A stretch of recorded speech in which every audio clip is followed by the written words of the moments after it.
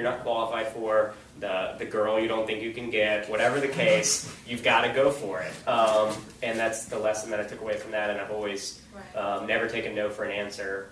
And that was, it was a huge lesson. And then, I wanted to start my own business after that. And he had written me a nice note and said, I wish you much success, Donald J. Trump. And it was in the room waiting. And so when we checked out, I left him a note saying, thank you and all those good things. And I said, keep watching because I want to be the next Donald Trump. And then I started my own business and just went from there. And he actually wrote a review for your last book, too. Yeah, exactly. So when my book came out, I sent him a copy of the manuscript, and I'd already sold it to one of the big 4 publishers. And I said, "Dear Mr. Trump," now it was typed, it wasn't on notebook paper. And now I knew how to get a hold of him, too. I knew the correct address, and I knew his assistant, I knew a lot of things. And I said, "Dear Mr. Trump, you may not remember this, but 13 years ago I wrote you a letter, and this is what I've done in the past 13 years. And he wrote a really nice endorsement, and he offered to write the foreword, and I had lunch with him sometime last year, and he's been a nice guy, very supportive. So not everybody's going to write a letter. That's what I said, yeah, exactly. Every 8-year-old kid in America, when I tell that story, I'm sure he sold the hotel, though, so he won't be able to hook you up there. Even the Trump Tower or something. But. Yeah, exactly. So after that, I'm just kind of tracking your history here. So what happened after that? I know you have some involvement with Beanie Babies. So there's another reason why I kept all my business close to my chest, so that my friends couldn't judge that I was selling Beanie Babies when I was 11 or 12 years old. So I had this printing business for a couple years. I was making, a few $100s a month, not a huge amount of money, but to a 9, 10, 11-year-old, that is a huge amount of money. And I then realized that these Beanie Babies were a huge craze. And this might be like when you guys were really young, because some of you are probably my sister's age, and that was the age when I was able to take advantage of her. So you're probably her friends and age. But what happened was my sister had 30 Beanie Babies, and she was 6 years old, and I was almost 12. And, they just sit there. They don't do anything. And I saw on a news story that they were really popular, and this new website had just started called eBay. This was 1995. And so I went on eBay to see what these Beanie Babies that my sister had were worth, and it turned out they were worth, like, a lot of money. And keep in mind, he was only, how old? I was 11. You were 11. Yeah. And so I realized these Beanie Babies were worth a lot of money, so I offered my sister $100 to buy them. So fair and square, I paid for them.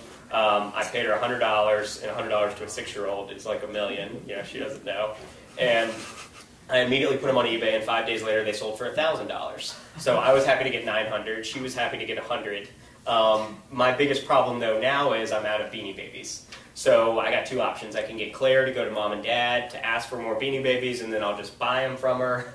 Or what I did this time was, since I now have a computer and the internet, I went on and I looked up the company that made Beanie Babies, TY Incorporated in Oak Brook, Illinois, and I looked up their address. And then I went onto Yahoo, because this is pre-Google, and I said, sample professional letter. I had never written a professional letter. I was in 5th grade, 6th grade. And so I sample professional letter. You put your name and address. You put the name and address to whom you're writing to. If you don't know somebody's name, just put to whom it may concern. That's like a wild card. So I put to whom it may concern. My name is Cameron Johnson. I'm the president of Cheers and Tears Printing Company. We are interested in selling your Beanie Babies over the internet. Please send more information. And then I signed my name. But the letter was printed. The envelope was printed. You would have never known it was written by an 8-year-old. An 11-year-old. And my justification for that was, if I was 42, I wouldn't be telling them I'm 42. So why do they need to know I'm 11? Right.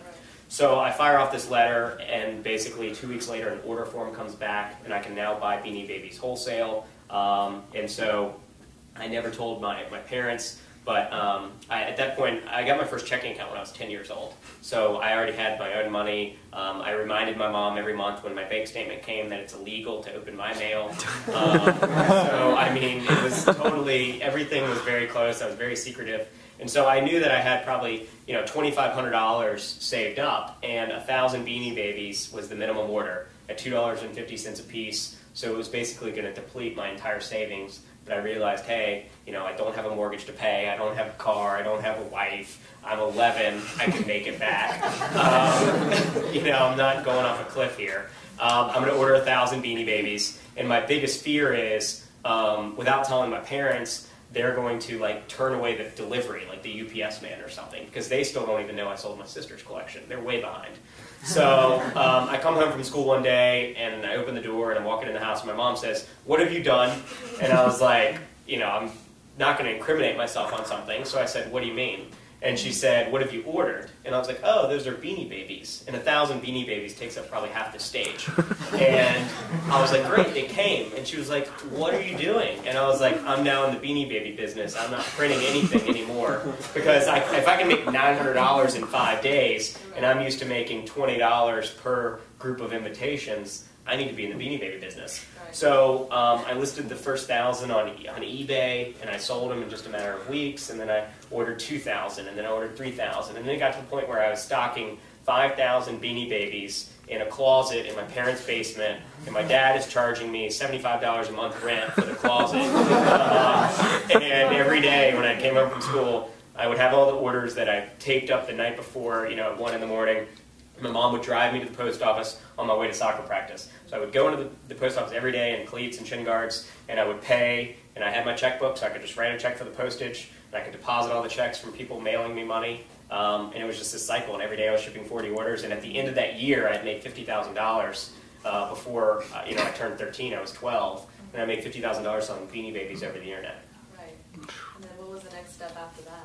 So after that, I basically realized that I'm in middle school, and if anybody finds out that I'm selling Beanie Babies, then my reputation is going to go, in the trash. So I need to get out of the Beanie Baby business. One, because I'm tired of going to the post office every day. I'm tired of boxing up Beanie Babies every single night at 1 in the morning. Nobody knows about this, none of my friends or anything. And so I was just tired of all that. I wanted to create a business where I didn't have to stock inventory. Having 5,000 Beanie Babies at $2.50 a piece, I got $10,000 in real money tied up in my parents' closet. So I didn't want to ship anything anymore. So I started an email forwarding service that was paid for by advertising.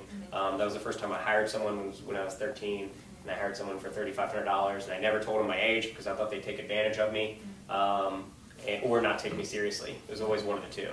So I only used my age when it would help me get free media exposure for my business, and I never used my age, and credibility, and I never used my age when I wanted to be taken more seriously. Right. And then the next couple of years were big for you too. You wrote your own book.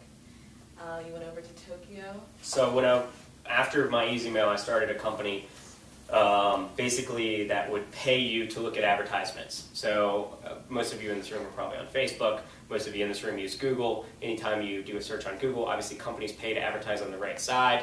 Anytime you're stalking your friends' photos on Facebook, people are paying to send you targeted advertisements, and probably no one in this room clicks those advertisements. What we did was we basically paid you a percentage of that ad revenue. So if I was, if my service was Facebook today or Google today, you would get paid to use it based on the targeted ads that we sent you. So if you go to barnesandnoble.com, we're going to send you an Amazon ad. If you go to Dell.com, we're going to send you a Hewlett-Packard ad. So companies would pay us a lot of money because we could send you targeted advertisements. You would download the software program, and it would rotate advertisements on your screen. When you sign up, you can tell 20 of your friends, and now you get 10% of what all of your friends make from looking at these ads. And so that company was called Surfing Prizes, and we grew virally, and we had 200,000 customers in 60 countries. And we were generating 15 million advertisements a day, which is $15,000 a day in revenue. So I was in the 9th grade getting checks in the mail for $100,000 a week.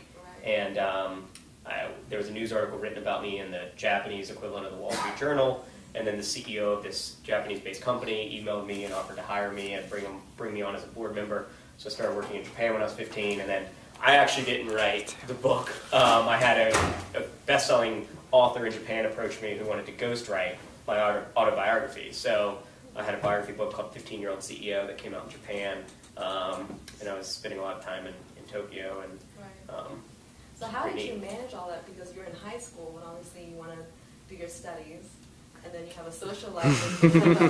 That's right. I mean, the more successful that the business became, obviously, the less interested I was in my studies, because I realized that, There's other priorities. Yeah, exactly. If I've got a test on